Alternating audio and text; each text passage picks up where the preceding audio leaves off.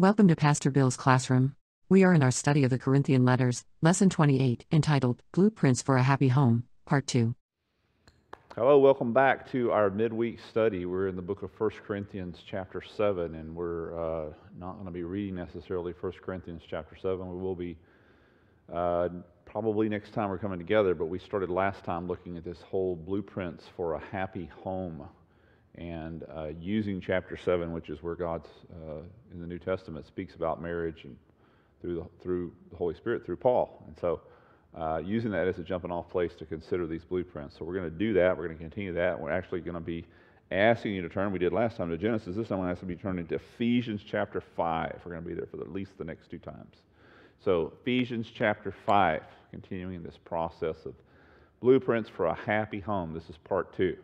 So if you haven't listened to part 1, back up, listen to part 1 first, and then you're ready for this one. So these all stand alone, but they also do better if you take them in sequence. So, all right, let's pray. God, thank you so much for your blueprints. You have blueprints for everything in life, not the least of which is marriage. And so, God, we so desperately need help in this area. Our churches, our people, we're hardly any different than the world. And part of that has to do with the fact that we don't know your blueprints, and we've based our marriages and our homes on something else. And until our lives are based upon your word, we can't expect your promises to come true for us fully. Thank you, God, for this time. We pray you bless it in our ears and our hearts, in our minds, in Jesus' name. Amen. So like I said, last time we started looking at how can a marriage survive, not just survive, but also thrive in the moral climate that we live in. And a very hard question with a very simple answer, simple to say anyway. The simple answer is the one who created us, the one who created marriage, holds the blueprints. And we have to go by what he says. Don't alter them, don't change them, don't take them as suggestions, take them as they're intended. God is giving us direction. This is how it works. Since he created us and he created marriage, he alone holds the blueprint. So we're considering that. We started last time a 3-part look, and it's probably going to be now, it looks like more like a 4-part look at the blueprints for a happy home. God's blueprints for marriage can be summed up, as we saw last time, in 3 words: leave, receive, and cleave. A man shall leave, it told us there in Genesis 2, his father and mother, cleave to his wife, the two shall become one flesh. A man shall leave his father and mother, cleave to his wife, and the two shall become one flesh. We went over 2 of these 3 words last time, leave and receive. We'll go over those briefly, and then we're going to get to cleave. We have to add that in there. And then we're going to be doing a little bit of, I promised you last time, we're going to be having a vow renewal ceremony. So if you're not with your spouse, I want you to come back and listen at least to that part when your spouse gets there. And because I want us to lead us in a vow renewal ceremony. If you are listening with your spouse, by the way, if you're not married, listen all the way through. Don't have any vows to renew, and that's fine. But if you are listening with your spouse, I want you're going to be stopping and saying vows to each other. And so I'm going to have you do that. We're going to get to that in just a bit. But let's get back here to the blueprints. These are overall and general blueprints of how God created marriage. Don't deviate from these blueprints. Don't change these blueprints. Don't think they're suggestions. They are commands. Don't mess with them, or they will mess, or the lack of you using them will mess with you. Number 1, leave. It says leave father and mother. Why? Because your most important relationship a person has outside of marriage is the parent-parental relationship. You're to leave that relationship, which means you're leaving all other relationships, including you're leaving yourself, because you're ceasing to be who you were. The two become one flesh. You were by yourself, one, and now there are 2 of you, and you've become one. The math doesn't work for you necessarily, but it is a miracle of God. You have to honor that. Leaving all relationships. You're not quitting these people. You just can't be who you were to them anymore. You can't especially be who you were to mom and dad or your friends, because the 2 become one. Don't break those rules. Do not. Number 1, leave. Number 2, receive. Adam and Eve did not know, if you remember last time. A lot of people don't think through that. They did not know the hand that they were holding the day they got married.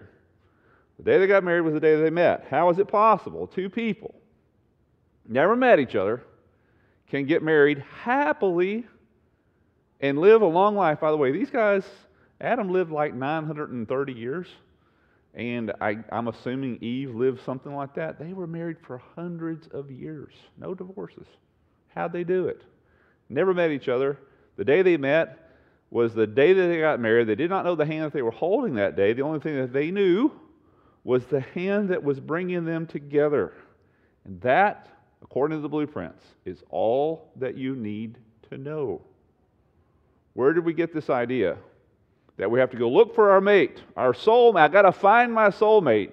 Let me just say this to you. I don't know where you got it, but it is not in the Bible. It's part of our culture. And again, that's a separate set of blueprints. You can run your life according to the blueprints of this world, but you should expect the results that come from that blueprints. Marriages are falling apart. Lives are being wrecked. Relationships are being wrecked because we are not following God's blueprints. God created this thing. He designs this thing. The first couple He puts together is the pattern. Adam and Eve didn't know the hand they were holding that day. I'm not saying don't go on a date with them. I'm not saying that. I'm not saying you shouldn't meet their parents. I'm just saying that can't be the reasons why you get married. You need to answer one simple question. Is this the person that God has, are we the people that God has for us? That question is the make or break issue. It doesn't matter what they look like. It doesn't matter their background. It doesn't matter their income level or how many credit card bills they have, etc. I mean, all those things are great to have. They're nice to look at, but nonetheless, they should not be making your decisions for you. The single decision that you're looking for is this the person that God has? Which, by the way, implies the fact that you're walking with God.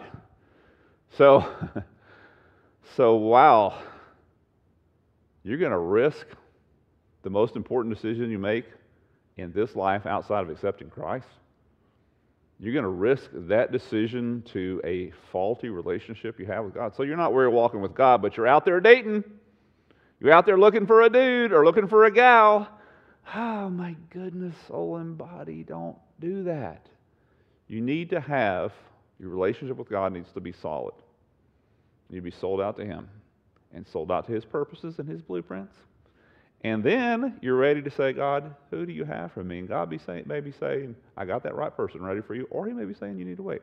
It's up to Him. He calls the shots. What makes us think that we have any say in such a crucial decision? Adam didn't. Adam was perfect. So tell me how you're doing. How you doing, ma'am? And so you're not perfect, but Eve was, and she got no say in whether she got Adam. Sir, you're not perfect. But Adam was, and he had zero to say about Eve. He got put to sleep. He woke up. There was Eve. One option for both of them. Again, the first marriage original blueprints is based not on looks, not on performance, not on knowledge, not on anything other than they knew that God wanted them to be together. This is crucial. This is crucial. Don't break these rules. Now, does God work around these rules when we're just stupid? Sure He does. There's marriages out there that have been awesome, God ordained, and they didn't know the rules. But it's not the way God intends things to be. God's intends us to follow what He says, to honor what He says, to know Him. And by the way, you now know the rules, so you're obligated to them. Stick to the rules. Don't break the blueprints. Don't go with another set. So number 1, leave. Number 2, receive. Number 3, here's the new territory. Cleave, and a man shall cleave to his wife, and the two shall become one flesh. Cleave is a word of permanence.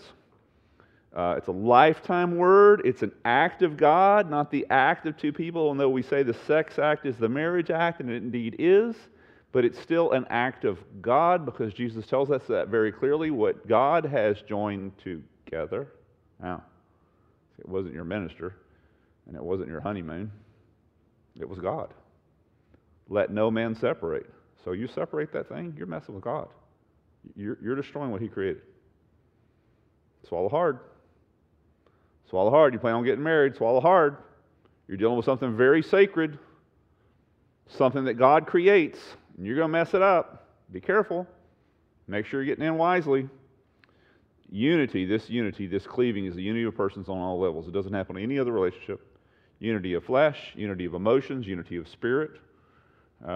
Spiritual in the sense that God has joined us together, and so therefore now we together seek God, the one who put us together.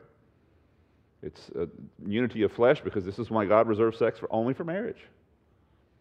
That's why He does that. There's a good reason for it. Again, He's just trying to help us. He's not trying to steal our joy, steal our fun. No, He's trying to make it fun. He's trying to make you happy. Let Him do it. Follow the blueprints. Cleave is a word that refers to an alloy in ancient Hebrew, in which the Old Testament was written in. And alloys, when you take two different kinds of metal, get them super hot, turn them into liquid, pour them together, and when they solidify, they are joined. They remain separate metals. There hasn't been a chemical reaction. There's just been a physical reaction, and they're joined together in a way that they can never be separated again. That is the word. Cleave. They will be separate metals, but they will remain inseparable. No separate lives anymore. No more. You cannot run your married life like your single life, or you will get to be single again. Again, you break these blueprints, and that's why things aren't working. No more separate lives. He doesn't have a problem, ma'am. Y'all have a problem. My husband has a problem. No, you both have a problem. You're married. My wife has a problem. No, you have a problem, sir, because she's your wife. No more him and me. It's us collectively. None of that other stuff. Don't break. All has been cleaved together. Don't break those rules. Psalm 127, classic verse. Wow, I don't see it. Don't know where I'll put it. Hang on. Well, this is it, but I didn't put the right heading. It says up there Matthew 16, 24 and 25. That's not what it is. This is Psalm 120. The verse below it is Psalm 127, verse 1. So let's read it. Unless the Lord builds the house, here's the blueprints. They who build it labor in vain. Got a lot of people getting married, trying to work on their marriage, but they're not going to do it the way God wants them to do it. So guess what? You build a lot of vanity. There's a lot of vain stuff being built out there. I'm working on it, but not doing it God's way. Life doesn't work any other way. Not marriage, not anything. So let's stop. We've had enough preaching for a minute. Let's stop and have a little marriage ceremony. You ready? So I ask you to find your spouse, and if you hadn't found your spouse, you might want to come back to this spot or skip this spot and go on to the rest of our study here in just a second. But we're going to take a few minutes here, and we're going to renew our vows. So what I want you to do, you're there with your husband or wife, and again, you can come back to this. I know you may not be there, or whatever, but it's not going to take long. But I want you to renew your vows. So I want you to stand up. I want you to face each other. I want you to hold hands. You ready to go? I'm serious about this. Stop the video till you can get this done. Go out and get a flower or something. I don't know. Don't have to do that. It's what you mean in your heart that matters. Just as married either way. So you ready? Here we go. Dearly beloved, we're gathered this day to see these couples renew their marriage vows together. Husband is going to go first. Husband, I want you to look into your wife's eyes, and I want you to repeat after me. I, fill in the blank, take you to be my wedded wife. One more time. I want to renew my promise to you. I want to renew my promise to God. I will continue to love you, honor you, stay with you, for better, for worse, for richer, for poorer, in sickness and in health, to love and to cherish till death do us part. Now, ladies, wives, it is your turn. Hold your husband's hand, look into his eyes, repeat after me. I, fill in the blank, take you to be my husband. One more time. I want to renew my promise to you. I want to renew my promise to God. I want to continue to love you, honor you, and stay with you. For better or for worse, for richer or for poorer, in sickness and in health, to love and to cherish, till death do us part. All right, now you've said your vows. I want you to hold on to each other's rings. I'm assuming you gave each other's rings or where the ring should be. Maybe you don't have it on. I don't know. I want you to hold on to those rings, look into each other's eyes, and I want you both simultaneously to repeat after me. Are you ready?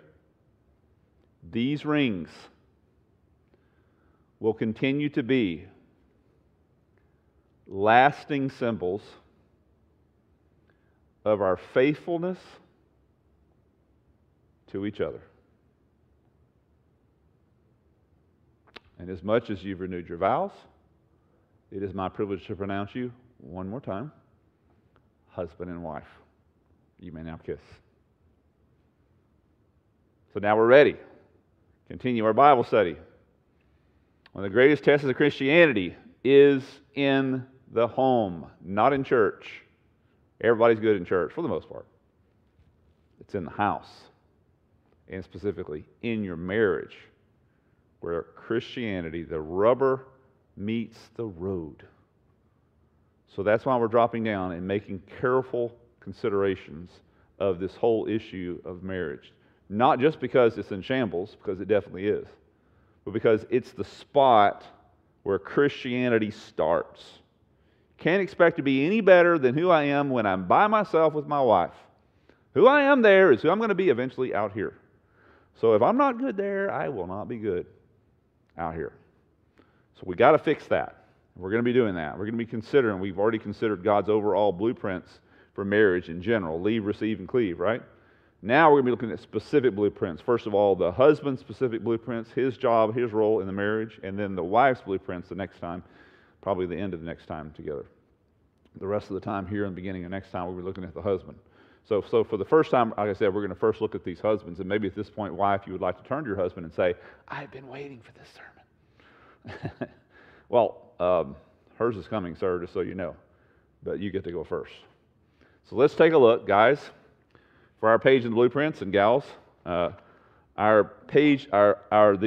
page of our blueprints collectively is here in Ephesians chapter 5, verse 22 through 33. Here we have the New Testament description and broader explanation of all that it means to be married as a Christian, as children of God, bought and saved, heaven-headed, heaven-bound,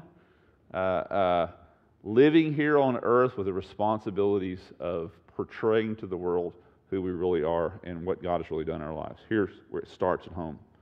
Wives, verse 22, be subject to your husbands as to the Lord, for the husband is the head of the wife, as Christ also is the head of the church, he himself being the Savior of the body. Husbands, you might want to underline that word, Savior. That's an important word. We'll get to that. But as the church is subject to Christ, so also the wives ought to be subject to their husbands in everything. Husbands, love your wives, just as Christ also loved the church, gave himself up for her, that he might sanctify her, having cleansed her by the washing with the water with the word, that he might present her to himself in all her glory, having no spot or wrinkle or any such thing, and that she should be holy and blameless. So husbands ought to also love their own wives as their own bodies. He who loves his wife loves himself. Who wouldn't do that, right? For no one ever hated his own flesh, but nourishes it and cherishes it, just as Christ also does the church, because we are members of his body. We are one with Christ. For this cause, a man shall leave. Here he is quoting from where we were back there in Genesis chapter 2. For this cause, what cause? For the cause of marriage. For the cause of what God created, this holy, sacred relationship. For this cause, a man shall leave his father and mother, and shall cleave to his wife, and the two shall become one flesh. This is a mystery. Like I said, the math doesn't work. 2 plus 2 does not equal 1. 1 plus 1 does not equal 1. This is a mystery. It's great. But I'm speaking with reference to Christ and the church. The ultimate marriage is Jesus and the church. The skit, if you want to think of it that way, in fact, let's do that. The skit, the play that represents the original relationship which, by the way, is Christ and the church. Jesus was sacrificed for the church, the Bible says, before the foundation of the world. In the mind of God and the plan of God, Jesus, his sacrifice, his death to buy us, to purchase us back from our sin, was a done deal before God ever created Adam and Eve. So their marriage is created as a skit, as a role play of the original relationship in marriage between Christ and the church. So this is a very sacred relationship. It's incredibly important. Cannot overstate how crucial this is, how holy it's supposed to be, and how serious we should be taking our roles as husbands and wives. This is not something to play around with. Oh, I think we'll just get married. Wow, this is nothing flippant at all. This is serious business. It needs to be entered into very solemnly, very carefully.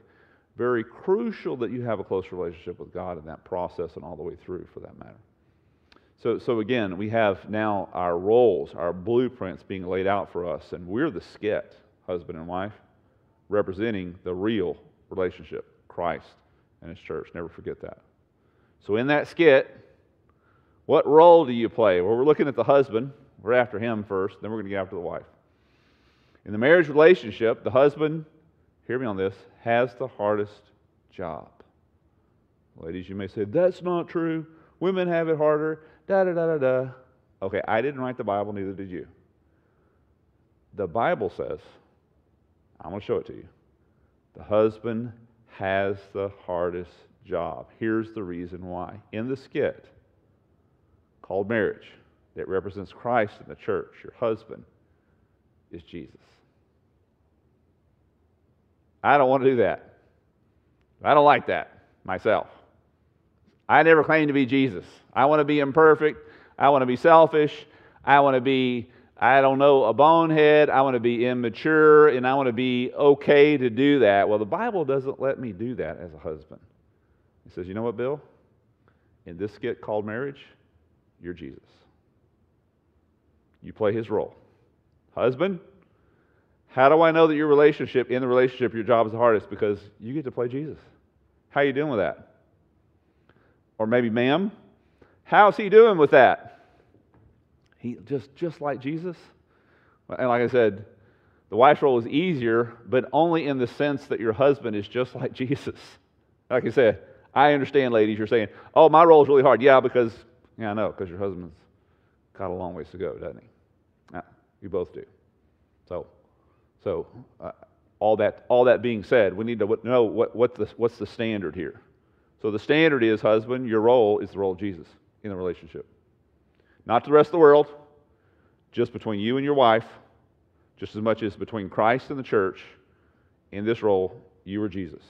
In this skit, you're Jesus. Here's the question, since you're playing Jesus, what does loving your wife as Christ does the church look like? Important question. The role of husband is that of Savior. That's what it says. Got it again. The role of the husband is that of Savior. For the husband is the head of the wife, as Christ also is the head of the church, he himself being the Savior of the body. So Jesus is the Savior of the church. Husband is the Savior of the marriage. I don't like that. Me neither. Guess what? We don't get to choose. These are the blueprints. And the reason why marriages aren't working is because we're not going by the blueprints. That's what it says. Makes me very uncomfortable as a husband. Yeah. Because how can I be Jesus? Right. It's tough. You don't get to decide what that looks like. He tells us. Your role is that of Savior. I told you it's a tough role. It's tough. Husbands, listen, we lead our homes as saviors, not as dictators, certainly not as abdicators. We lead our role as saviors. Could your practice as husband be described as saving? Are you the Savior in this relationship? How maybe, ma'am, how's he doing with that? Wow. You see these standards? God has them up here. We have them way down here. I get to be an idiot. I get to play around. I get to be an older boy now just with bigger toys. No, that's why marriages aren't working. Because we aren't playing in the role that God created us according to His blueprints. Husbands, your role is that of Christ, and particularly in your leadership style, is that of Savior. We lead as Christ leads. How did He lead? With no thought for Himself whatsoever. Swallow hard. No thought for Himself. If Jesus had thought for Himself, He would not have come. He did not think of Himself. He laid everything that He had down for the sake of the church, including His life. How you doing with that, husband? You, hear me, set the tone in the family. Family isn't going good. I know whose fault it is. It's yours. I don't like it either. But God is the one that said it rises, the tone of the family rises and falls on leadership. You're the leader. You're the leader. How you doing with that? So here we give definition of leadership. I'm going to put it on the screen for you here. Here's the definition. Here's the leader showing us how to lead. John chapter 13, verses 3 through 5. Jesus got up. This is the night He's betrayed. Here's how He leads. This was His attitude. This was the attitude and ultimately the action here the night He was betrayed. Got up from supper, laid His outer garments aside. This is Jesus. This is the role you're playing, gentlemen. Took a towel, tied it around Himself, and then He poured water into a basin and began washing His disciples' feet and wiping them with the towel which He had tied around Himself. He took on the role of a servant. That's how you lead. This is Jesus teaching you how to be a husband. That's what it is. This is how to lead as the Savior of the home. That attitude. I got to wash my wife's feet every night. That's not what it says. It's not what it's talking about. You got to do whatever a Savior needs to do in your home. You're it, gentlemen. You're the guy. You're the only one. Not another one coming. You're it. The husband is the leader in the sense that he represents Christ in a relationship. Sir, do not take it lightly. Take it very seriously. Because as the leader, so goes the family. He sets the tone in a relationship. Of course, the famous phrase, if mommy ain't happy, ain't nobody happy, ain't true. Because as the husband goes, so goes the family. I didn't write it. It's not my blueprints, it's his. As the husband goes, so goes the family. And I know the wife has a mind of her own, certainly. The kids certainly do. But I'm telling you, the tone is set by the husband. He sets the tone. Because why? He plays the role of the Savior. No one else can play that role. Right? No one else plays that part. You are it, sir. You are it. The husband sets the tone according to the blueprints of God. He sets the pace and the example. He sets the course of the home and the marriage. Jesus is the Savior, right? He sets the example and tone for our lives. In the marriage, the husband is the Savior and servant of the home and sets the tone for the marriage and for the home. Take it or leave it. That's the blueprints. So let me, in case this hadn't hit you over the head hard enough, let me rephrase. By the way, that's here we have Jesus who setting the tone for what our servant leadership is supposed to look like as the saviors in the home. John chapter 13. Here he continues. Here's how the end of that whole situation of him washing the disciples' feet. Here's how it ended. He says, "You call me teacher and Lord, and you're correct, for so I am. So if I, the Lord and teacher, wash your feet, so also you ought to wash one another's feet." Notice, as Savior, as leader, he sets the tone. And that's the tone, that you would go and be just like him. So let me ask you something, gentlemen. If your kids go and your wife goes and act just like you, what's that look like?